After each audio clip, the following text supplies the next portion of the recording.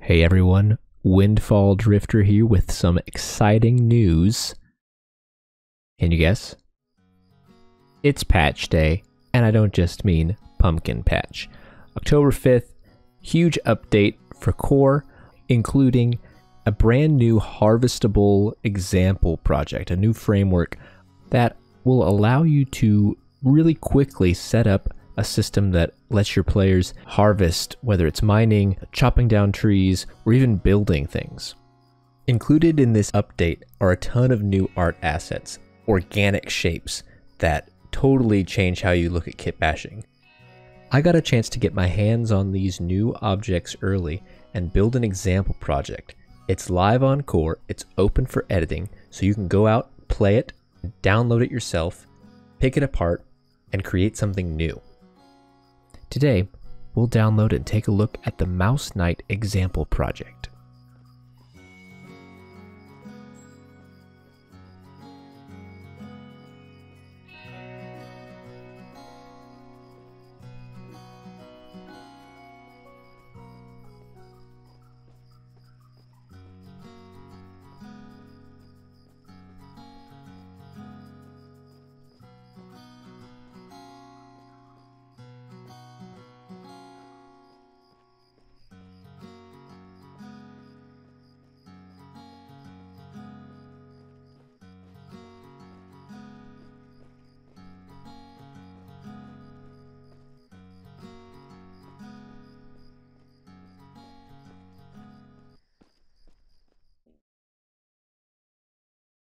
Alright, let's get started. Head over to the Create tab. You can glance at the New Project tab to see the new example project that just came out, Gatherables and Inventory. A really robust system, really user-friendly, very artist-friendly. I can't wait to look into it.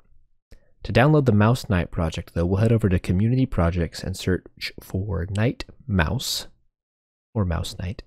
Name it what you like, download it, and we can take a look at a few things that are in the project that you'll see right when you open it up. So as soon as you open the project, you can start taking a look around.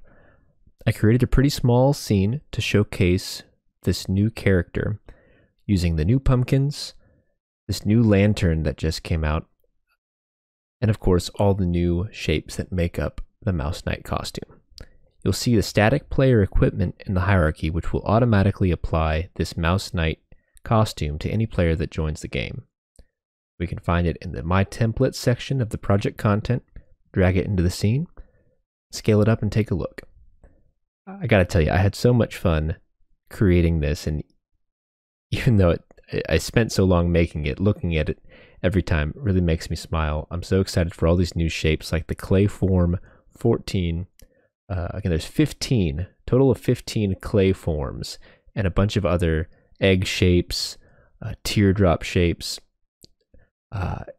It just is so exciting. As someone who always wanted to create more organic models in core, but was a little limited by some of the shapes, that limit is completely gone now.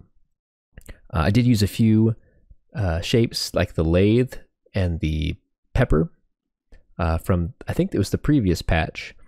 So over the last couple patches, the number of organic shapes has gone up, and it's been so much fun to model using those shapes. So let's go ahead and press play and test it out.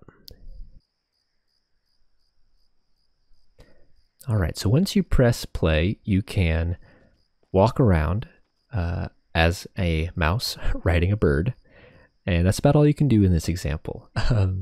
I really just wanted to make a really simple showcase of the models themselves, but also I wanted to show how you could use an animated mesh as a player costume. So the player is hidden, and on spawn, a raptor animated mesh is applied to the root of the player.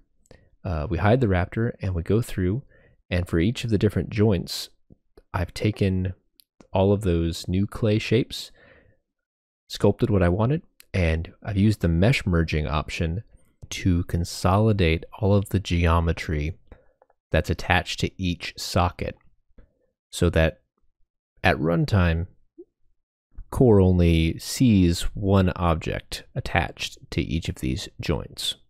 And so using the Raptor's animation stances, I have a simple script that tracks whether the player's moving, and if the player's not moving, it plays the Raptor's idle stance. If it is moving, it plays a walk stance. And that's about it. The Raptor animated mesh does most of the heavy lifting, and the end result is really pretty cool.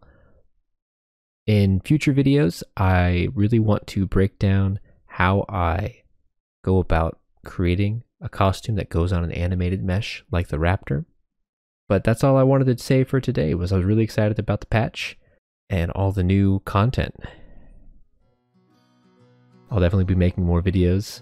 I know it's been a while, so stay tuned.